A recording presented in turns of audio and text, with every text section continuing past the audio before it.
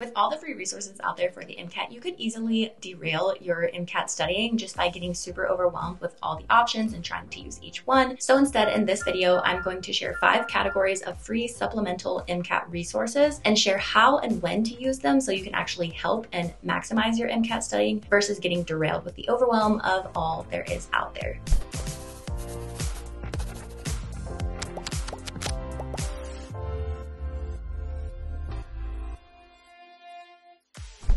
Category 1 is podcasts. So this is perfect if you have a long commute. If you don't have a long commute, if you're one of those people who like to listen to podcasts when you run, maybe then. But I think the perfect scenario is if you have a commute and you're able to listen to podcasts, because over time, the 1 hour a day of podcasts that you listen to over the span of a few months are really going to add up and help maximize your studying. So there's 2 kind of different podcasts I would recommend in different times. So one is MCAT Mastery. And if you haven't yet started studying for the MCAT, you're more in the research phase and collecting resources phase, then this is the perfect podcast to listen to just to collect ideas of how others have studied and what their tips are, their tricks, their strategies. And basically you're just collecting lots of different ideas so that once you are at the point where you're starting to get studying, you have a lot of different ideas to pull from and create a kind of a unique and personalized strategy for you. The rest of the MCAT podcasts that I'll list on the screen, these are all kind of content review podcasts with maybe other things sprinkled in like strategy or when to take the MCAT, but the bulk of these are content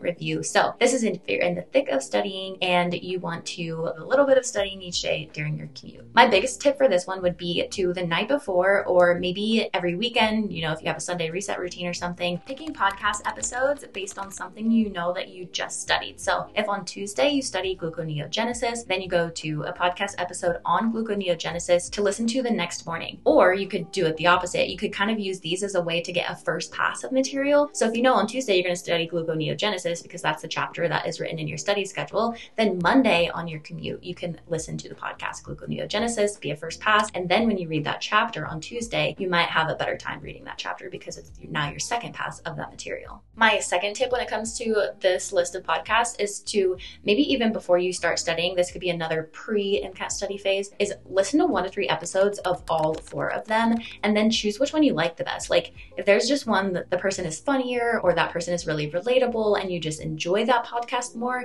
then pick that one and just use that one as your main go-to podcast during your commute. Because when you're driving and on your way to work, you actually want to listen and be engaged. The last thing you want to do is like always have a podcast episode on, but you're not really paying attention. So you're not listening to music and like having those good vibes, and you're not really learning anything because you're totally zoning out because you just don't click with that podcast. So do the work early and just like try all of them and then pick one that you enjoy and you think you're really going to be most engaged with. The second category is free practice questions. So keep in mind, you have UWorld or your AAMC bundle and you're doing passage-based practice questions from that. So this is more like, how are we specifically going to double down on our weaknesses? That's where our free practice questions come in. So 3 examples. Number 1, you're in your content review phase. You're doing the questions at the end of each chapter, and then you finish a chapter and you're like, this isn't really sticking like the rest, and I just feel like I'm not quite getting it. So maybe you watch a video on that specific topic, and then you want to try more practice questions, but you just did the practice questions at the end of the chapter. Bam. Go to Khan Academy or Jack Weston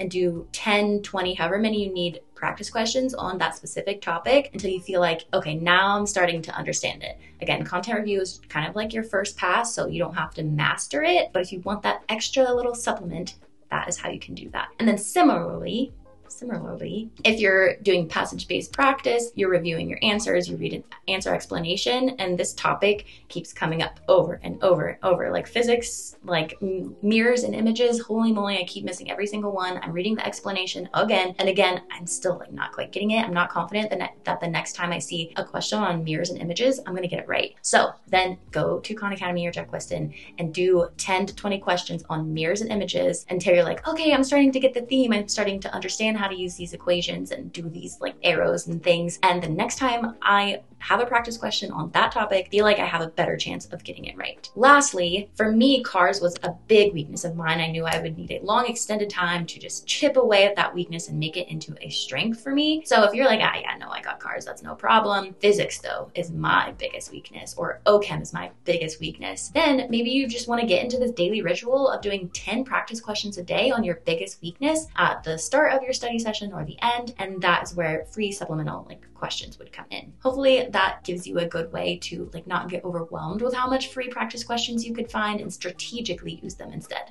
All right, there's only one in this category, but I think it's incredibly important. Right after you register for the MCAT, or if maybe you haven't officially registered, but at some point, not too soon, so you don't like forget all the things, but like you know your MCAT test date and you're about to get started studying, or you just registered for it, please read the AAMC MCAT Essentials. There's always a guidebook that is updated every year, and you will learn important information on like what you can bring on test day and just like the logistical information that you need to know. And it's better to know sooner rather than later. So like the day before test day, you aren't realizing, holy moly, I can't bring a calculator to this. Like what? I've been studying for 5 months with a calculator and your roll just comes crashing down. So I think this is like a boring one, but very, very, very, very essential. And this is created by the company that creates the MCAT test. And they're the ones giving you this MCAT test. And it's their guidebook of little logistical things to know for test day and like testing with accommodations and how like it explains like what you're going to have on test day to write things down and things like that. So please read this so you're not overwhelmed with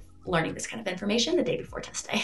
Number 4 is when you need support on a specific topic. Similar to the free practice questions, and you just need like 10 extra questions to double down on the weakness or something that's not sticking. Same things with videos. If you read an answer explanation and you're like, I don't get it, or you read a chapter and you're like, I don't get it, then the best thing to do really is go to YouTube and just search that specific topic. But let's list a few go-tos that you can have in kind of like your toolkit for when you need support with a specific topic. So one, I love Armando. I just love the way he explains things. If you're a visual learner, he draws it out, and I think they're absolutely fantastic. So if you read a biochem chapter and you're like, I don't get this whole like gluconeogenesis thing, like see if he has a video on it and watch that. And then second, I think MCAT Mnemonic Monday videos, it's Med School Coach. I think they have a whole series on MCAT mnemonics. So if you read a biochem chapter, I'll just keep using biochem as an example, and you're like, I need a way to make this stick because like I understand it, but I'm not going to remember it. Head to the MCAT mnemonic videos and see if they have a mnemonic for the topic that you just read. Again, you could Google it too, but you know, this is a whole series and it's like MCAT specific. So that can be really, really helpful for getting things to stick that are a little harder than other topics. Then for everyone, unless you are just like a rock star at cars right off the bat, Jack Weston has this like top 6 cars strategy video that I think anybody could watch and like see if those strategies would be helpful for you to apply to your studying. And then lastly, of course, Khan Academy. They are like affiliated with AAMC. So any topic that you're reading in content review or doing practice questions on and it's not sticking, you can always go to Khan Academy, and they have tons of free videos. Also, if you're one of those people who are like, I know myself and there is no way I can read all those chapters, it won't stick, it won't work, then Khan Academy is going to have videos on like the majority of your chapters. So you could just use your content review books as like a way to kind of plan out what chapters you're going to do per day and like maybe skim it, but then go to Khan Academy to watch the videos if that's how you know you would study best. Number 5 is if you're like me and you like to see kind of like an overview or make these like one-page cheat sheets and like have lots of information chunked into a review page kind of deal, then this category is free resources that will help you do that.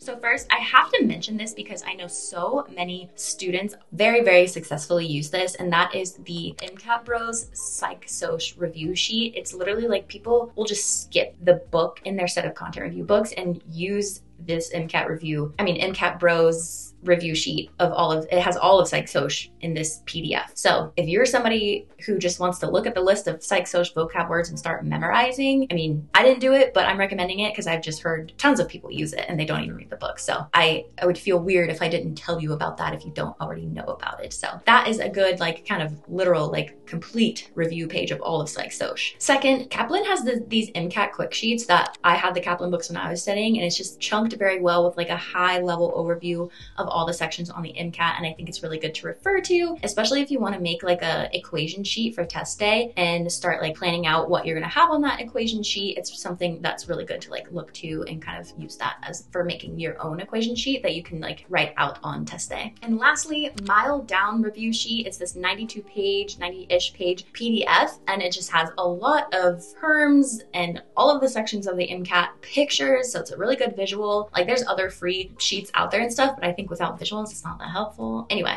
I just think this is a very good comprehensive review sheet. So if you're trying to make like a study guide, let's say, again, our biochem example, you read through a couple chapters and you're like, this information is so scattered in my head. Like, how should I write it down? And instead of spending time like flipping through all those pages again, like 60 pages, and trying to come up with like a review sheet to make it make sense in your brain, then you could use this review sheet and be like, okay, here's the high level overview of things for biochem. Then you can write out your own review sheet from like those couple of pages versus going back through like 60 pages. So I think that could also be really helpful. Resource overwhelm is absolutely no joke, but now between this video and last week's, you should know exactly what to use and how to use it and when to use it when it comes to studying for the MCAT. So if you haven't already seen last week's video, watch that so you know exactly what study materials to use for like the core essential resources for your MCAT studying in all 3 phases. And now you have this video, the free supplemental resources. So you're good to go. Hope it was helpful, and I'll see you in the next video.